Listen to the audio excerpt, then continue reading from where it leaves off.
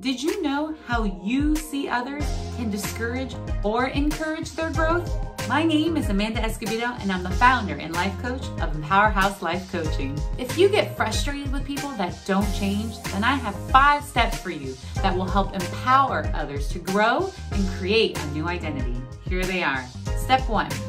If someone says they want to make a change, believe them and believe they are capable of making that change. Step 2. Get clear on the details of the change. Step 3. Expect them to fumble. Step 4. Hold them in a vision of their new identity. Step 5.